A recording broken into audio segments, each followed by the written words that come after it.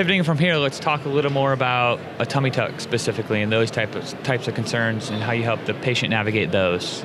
I think tummy tuck's one of the most common ones where patients don't always know what they need. They know what bothers them.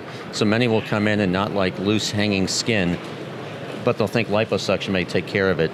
So in talking to them, listening to what their concerns are, we can help recommend a treatment plan and operation that might help. And it can range from cool sculpt or liposuction if it's just extra areas of fat, depending on the downtime and the period of time people would like to see the results, to even a traditional tummy tuck where we can tighten muscle, remove excess skin, and really reshape the whole lower abdomen, often combining it with liposuction. Okay, awesome. Well, thanks for joining us. Thank you. Appreciate you sharing insight.